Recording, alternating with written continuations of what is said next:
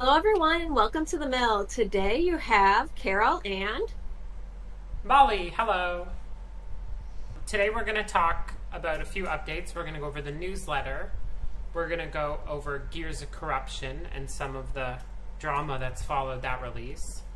Talk about a new item on the progress chart and the upcoming apiary expansion. Anything else, Carol?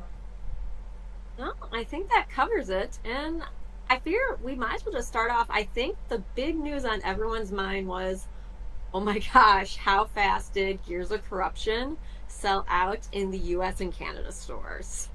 Yes, so that was the drama I was hinting at. It sold out within a few hours in, I believe, every store. Stonemaier did scramble and found some copies, so throughout the day, Yeah, the US, stores, I think, got hit the hardest, and they were able to work some magic in. And later in the day, they got 200 more ironclads in there. It was the ironclad that really was selling out everywhere. I think US and Canada, even both versions ended up selling out.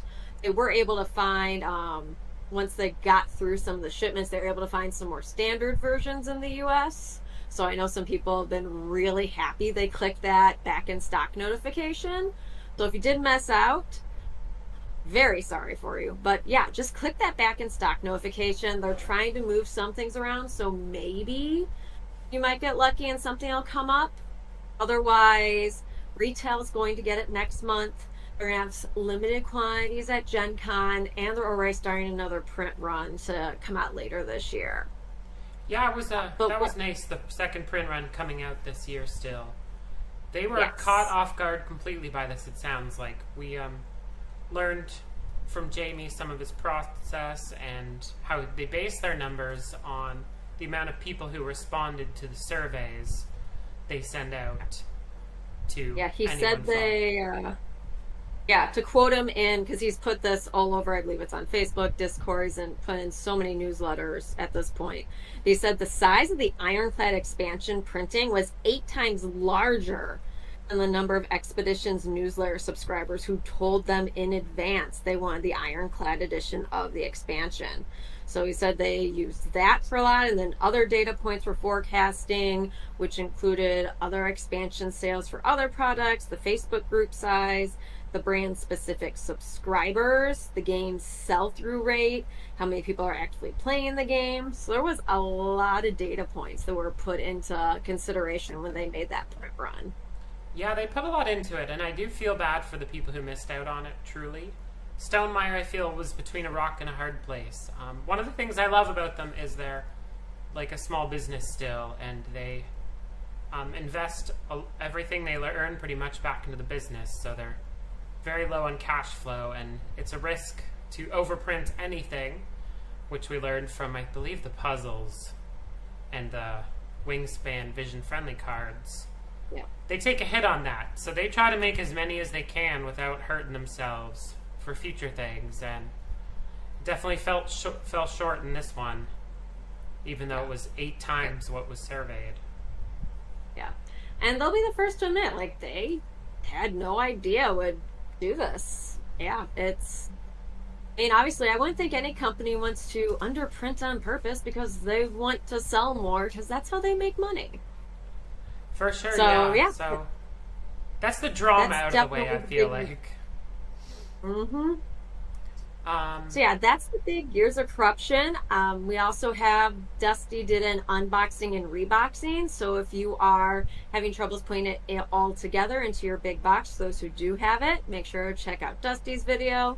Then I also have a solo playthrough where I go about half a solo game, and it does show you how the Corrupted Met gets integrated from the expansion. So if you're looking for some more Gears of Corruption content, whether you're eagerly waiting to play, or if you're getting it maybe in the next day or two, or if you have questions, we do have those out already, and you can always leave us questions in the comments on this video or any other video too. Yep, and there's going to be one more shorter one coming out next week. Along with, I was thinking we're a bit behind, I might do playthrough of these 3 realms. Dice Throne, Terraforming Mars, Eminent Domain. We want to catch up on those for y'all. Yeah, before we already know Redux is coming at least to Stonemeier's web store. I believe, didn't Jamie say end of July for Rolling Realms Redux? Yeah, it's coming shortly. I believe it's the thing we'll be talking about next. Yep, so plenty of Rolling Realms coming your way. And you had that sneak peek of the dice. We Carol and I talked a lot about what the color we thought the dice were going to be. Yep, I was totally wrong. I definitely thought they were going to go some sort of like Stonemaier orange and red or yellow or something. I was feeling orange nope. and yellow. I don't know why, and I couldn't be more opposite. Yep, had it completely wrong. But I mean, that picture looks beautiful of the bright purple. But maybe for Rolling Realms Redux, they'll do orange and yellow. Redux squared. Oh my gosh, that would be crazy. Right, well, you want to go to our next piece, Molly? Sure, so maybe we could talk about the Apiary expansion. This has been teased, I believe, don't quote me on this, I believe, as a more stuff expansion. I actually don't know much about this yet, but I'm very excited for it. Carol and I became friends with the designer, and I'm excited to get her on here and talk to her a third time if we can. Oh, yes. All the Connie Volgerman, because she is coming up with some great designs lately between Apiary and Wormspan, and now an Apiary expansion. Yeah, yeah, Jamie has, in light of the Gears of Corruption craziness, he has been posting kind of surveys on Stonemaier, on Discord, on all the newsletters, just trying to get people, trying to get a better idea to reach that like questionnaire of, are you planning on buying this expansion? Do you think you will? And that's where we kind of have the idea that it's a more stuff expansion, is with all those little surveys he's said it. He's just mentioned it's closer to just a more stuff expansion. So trying to gauge interest a little better. So everyone, fill in those surveys if you can, because it directly affects how many copies they make. Yeah. Speaking of Connie, we could just segue into the progress chart, because a new item has appeared on the very bottom of it, and it is an expansion for Wormspan. Yep. It only has one sad little yellow dot on the progress chart, though. Then design. It's a ways away, but I'm very excited for the Wormspan expansion, because Wingspan expansions are all continent themed, and this is a fantasy world. So are they going to make up continent names, or are they going to go a whole different way? I'm really excited to see what they're going to do with it. That would be interesting. They haven't really defined the world. Wasn't Connie like talking with people and someone had kind of named it and she was thinking of going with it? Or something? Yeah. I'm trying to remember. But we're going to have to get her on to interview her about the Apiary expansion and try to tease what we can about the Wormspan one night.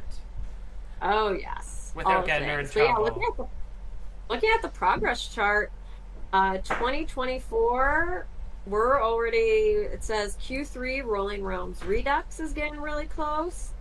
Codename Keep.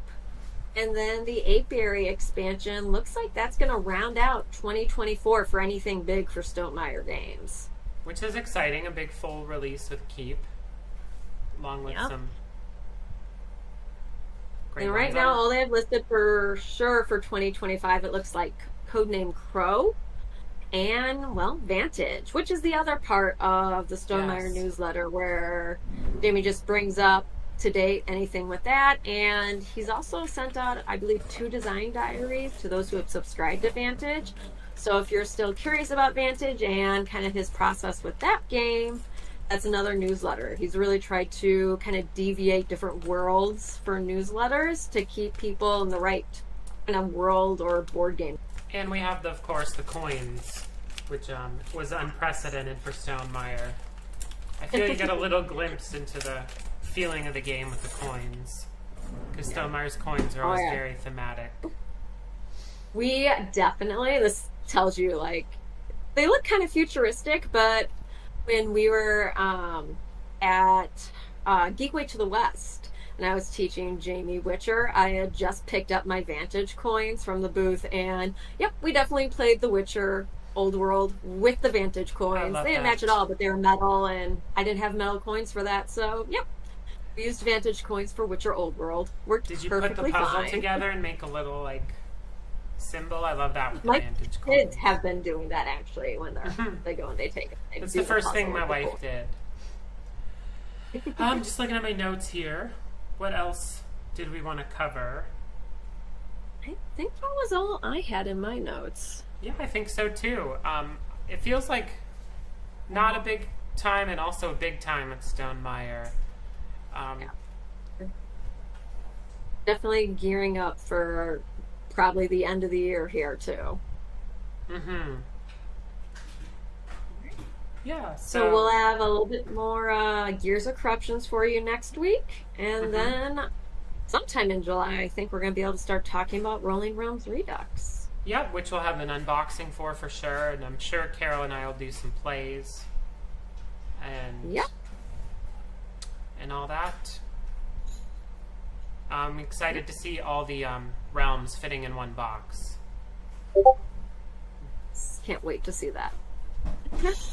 Yeah. All right. Well, I think that's all we have today from the mill. Thank you for watching, everyone. See you later. Bye.